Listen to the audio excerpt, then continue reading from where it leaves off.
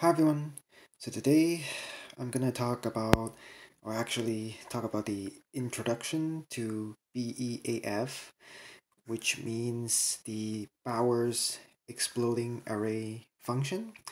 So this is a video that has been requested by many viewers for a very long time, and I kind of refuse to do it because for me, I'm not extremely interested in this, and also to me, at least for myself, it's kind of difficult to understand it myself and also kind of difficult to explain. I know not to everyone, but at least to myself. And of course, to anyone that has a problem to understand the up arrow notation, this would be a lot more difficult, actually even more complicated than the chain arrow notation. But again, this is just my opinion. Anyway, this is probably the only video I'm going to talk about the BEAF, so let's get started. So of course, first of all, you need to understand the up arrow notation, which of course I covered in many of my other videos, and of course you can also look it up online yourself. I'm not going to talk about it over here. So let's in order to understand the BEAF, first we have to understand something called the brackets. So basically this is the basic foundation over here. So A bracket and B. So this thing over here, of course, this is very straightforward. If you understand the up arrow notation, this basically means A up arrow, I mean with N up arrow B. So in other words, A bracket 1b, it just equals to a to the power of b because it means one up arrow. Of course, one up arrow just means a to the power of b. And 3 bracket 4 5, of course it just means 3 with 4 up arrows 5. So far so good. So next, now we're gonna try to increase the number of brackets. So of course we use 1 over here in the middle, but with 2 brackets, or you can say double brackets. So this thing over here, it equals to, I mean this thing escalate very quickly. It becomes A bracket A da da da da da with B number of A's. Of course, this is not all the A's. This one just goes, counts until the middle A over here. So from here to the middle A has B number of A's. And then, of course, there's another almost exactly number of A's behind this. And this thing, people called it A expanded to B, and of course B is the number of layers including the outside, and this thing is called expansion. And expansion, of course, if you're a computer scientist, this is not a primitive recursive function, which means it cannot be programmed using only for loops. And of course, again, b is equal to the number of a's plus 1 divided by 2, as you can see over here. And now let's look at a quick example. 3 double bracket 1 inside 3.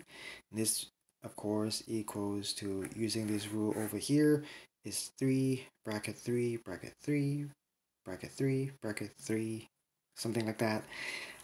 So of course you start from the middle. So 3 bracket 3 3. Of course, using this rule over here, it means 3 with 3 up arrows 3.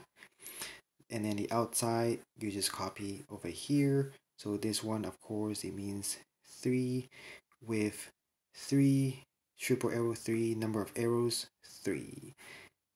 As you can see over here, it's not too difficult to understand. Of course, the number inside the arrow is just inside the bracket, it just means the number of arrows. So of course here you can clearly see that it looks kind of familiar as G1 or the G sequence in Graham's number. That means you can clearly, you can easily build Graham's number using just double brackets. Pretty straightforward so far. And now, of course, why using 1? Of course, you can increase the number in the middle here. You can use 2, 3, 4, 5, all the way. You can use Google, whatever. Of course, you're gonna get a very big number. So this thing over here, it equals to something like this. So the 2 becomes 1 over here, but again, there will be B number of terms over here. So this is again already big escalation between each step. And now what about 3 brackets? So 3 brackets, it looks something like this. I'm not gonna talk, read it out. Um, and then now, again, this is the rule over here.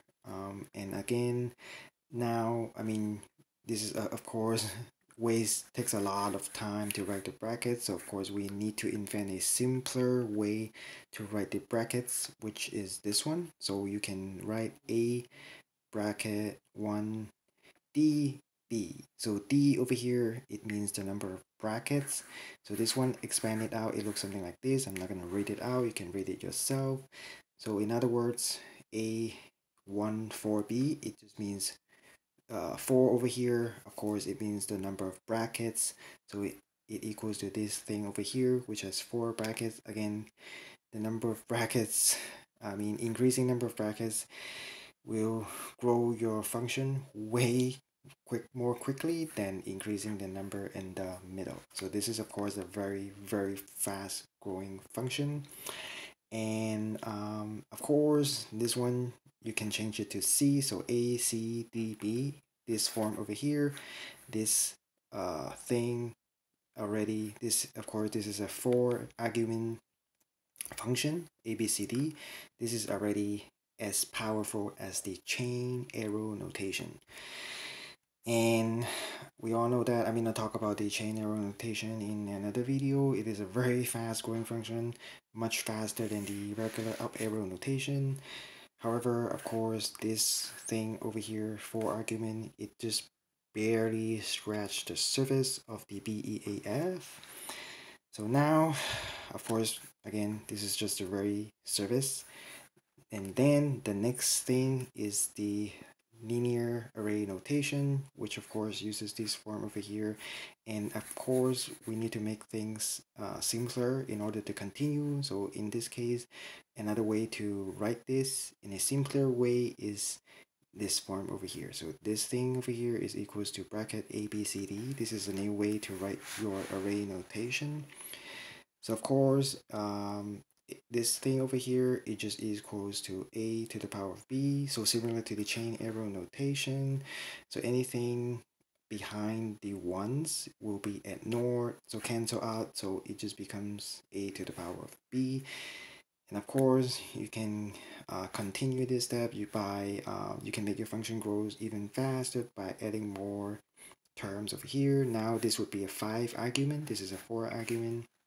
Of course, you can continue. For example, A, B, C, D, E, F, G, H, I, blah, blah, blah. You can continue. Of course, adding additional term would increase your function very quickly. And then, of course, it doesn't stop over here. Next, you have the multi-dimensional arrays, which basically written in this form over here, B and A. This thing is just equal to a bracket with a lot of A's inside, and the number of A's here is equal to B, so there are B number of A's. So of course it takes the form of this one, and now you diagonalize everything that we have done so far. And this thing over here has the growth rate of around this thing over here, so omega to the power of omega. And of course, we know that this is the fast growing hierarchy. So the famous G sequence from the Grams number, the growth rate is around f of omega plus 1, and the chain arrow notation is around f omega squared. And of course, you can see this thing over here already grows much quicker than the chain arrow notation. And of course, it doesn't stop over here. As you can see, this thing, you can continue this thing over here by adding a subset over here, so this to this, and of course you don't have to stop here. You continue writing subset, and then of course this one can be represented by b number of layers, and then in this thing you can kind of write it like in this form over here, bn1 to a. And then if you keep going this, you will eventually reach the tetrational arrays. Of course, just to let you know, I skip many steps in here just to in order to reach the tetrational arrays. And the tetrational arrays, the growth rate is around f, using the fast growing hierarchy, is around omega to the omega to the omega. So very fast growing function. And of course you can keep building this, and eventually you're gonna reach the pentational arrays, which is around f of omega with 3 arrows omega. So again, very fast growing. And then the next level is called the sublesion arrays, and then of course the next one is called the lesion arrays. And actually anything above the tetrational arrays, there's no agreed upon definition about that, so they're all kind of, you can argue that is a kind of ill-defined. And the lastly, I just want to mention the one of the biggest number ever defined using the BEAF is called this thing over here. I'm not gonna try to pronounce it. And this thing over here, of course, it can be written this way. It's defined by this over here. And although this is a very big number, again, just like what I said, anything above the tetrational array level has no agreed upon definition. So this one is not very clearly defined, and therefore the exact size of this number is not very clear. Of course, it's very big, but nobody exactly know its size. But of course, since there's a clearly defined by some mathematical notation over here, precisely the BEAF, so therefore it is clearly computable. It's a computable function or number, and therefore it is clearly, certainly smaller than Rayleigh number, and it is also believed to be smaller than Loader's number. And of course, it would be smaller than, let's say, the busy beaver number. For example, busy beaver 1000.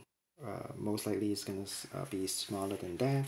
So anyway, this is my quick video on the introduction of the BEAF. So thanks for watching and have a nice day.